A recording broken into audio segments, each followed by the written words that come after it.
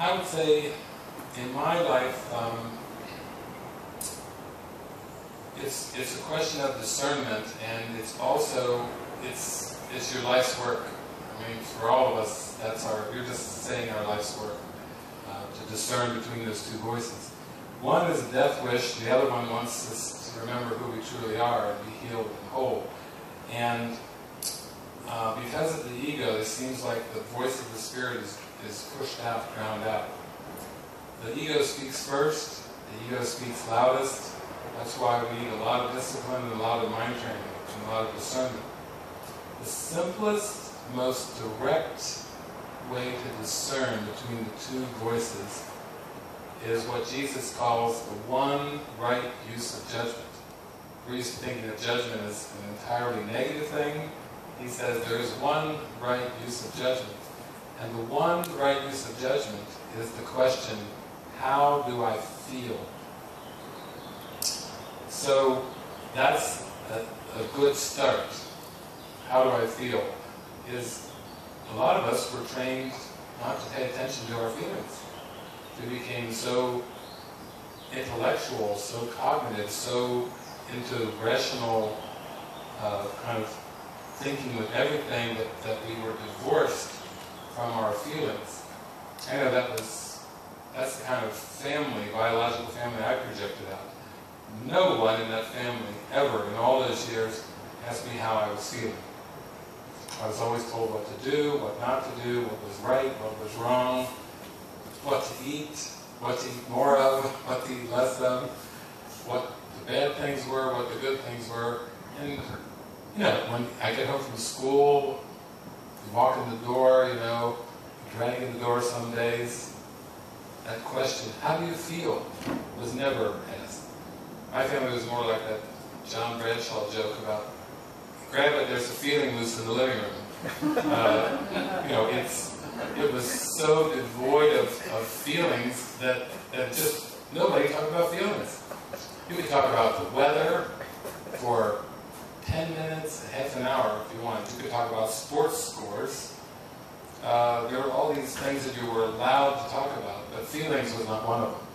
And so for me, just to begin to get in touch with the feelings, like how am I really feeling about this, is a good inroads toward that discernment and that intuition. Now, having said that, I will say that the ego is sneaky, sneaky, sneaky. It is ingenious.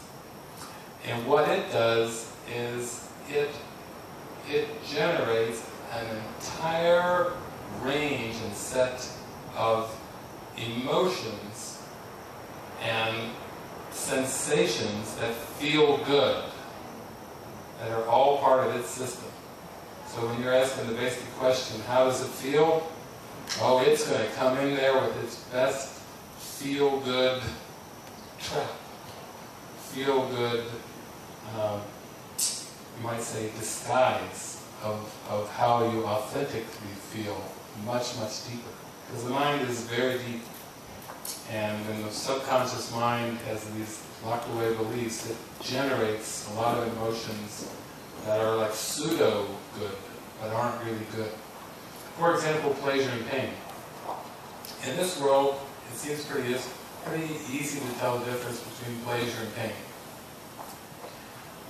And in the Course in Miracles, Jesus says, it's impossible to seek for pleasure without finding pain.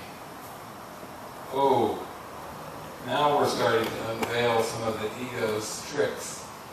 And Jesus also says that the ego does not want you ever to let that into awareness. Because as soon as you get that into awareness, you're going to start opening to miracles and not falling for these tricks of seeking and not finding. If you knew that every time you seek for pleasure, you're actually seeking for pain in a disguised way, you would stop it. If you went, every time you went to the cookie jar, you got an electric voltage. Or think how that would change sexuality. Every time you were kind of working it up towards an orgasm, you got a big zap of voltage, or a sharp stab of pain, a little bit of a migraine stab every time Well, I would start to, you've seen those studies with rats, when they start to go for the cheese, and they start to get a jolt every time. It takes us a while. The Holy Spirit doesn't use those kind of tactics, but it takes us a while to start to raise these deep truths and principles, healing principles in our mind to the point where we can voluntarily say, the miracle offers me everything that I want. Pleasure is fleeting. We all know that. It's temporary. It should be a tip. It should tip us off right away because it's so fleeting and temporary in nature. And pain is fleeting and temporary as well.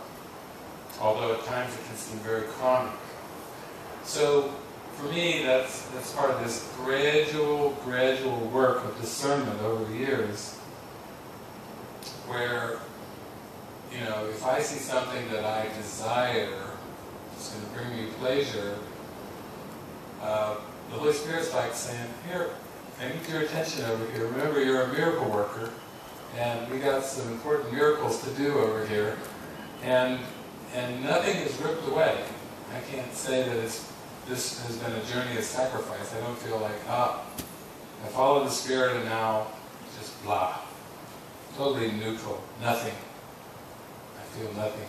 No, I feel the joy and exuberance of the Spirit from all this following the miracle, but also there's been lots of, I call them like whims, lots of beautiful little things that came in along the way, which were just kind of like little signs and symbols, like thank you for following me, thank you for devoting your mind to discernment. And it definitely has not been a path of deprivation for me. I don't feel like I could say, wow, I followed the Spirit, I found happiness and joy and peace and freedom, but it had a tremendous cost. I can't say that. Some people do say, well, it cost me this and this and this. I can't sit before you and say that I feel like it's cost me anything. It's been like a free gift. It was the ignorance of believing in the ego that is filled with costs. That was costing everything. It was costing me the awareness of everything.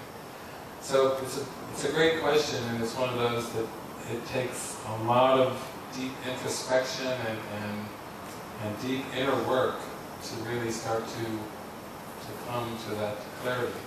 Is there a way to ask in the moment? Like ask the Spirit what is true and what is not? Yeah, I mean, when I first started off, I think consciously on the spiritual journey, it was like probably around 1984 when I really kind of got into it. And I would often ask, sometimes it was just a prayer of my heart, but oftentimes it was asking, and the first way that the Spirit reached me was when I would see a movie or read a book or read a line, hear a song or something. It felt like somebody had a little feather and was tickling inside my heart chamber. It was a very kind of experiential heart experience that started with, for me. I would just read a certain line and a tickle would go. Or I would hear something on a movie or on the radio or something and the tickle would go. So then I started to follow the tickle. And I'd been 10 years in university and I knew that this tickle was not intellectual, for sure. So I followed the tickle, and then the tickle eventually led me to the Course.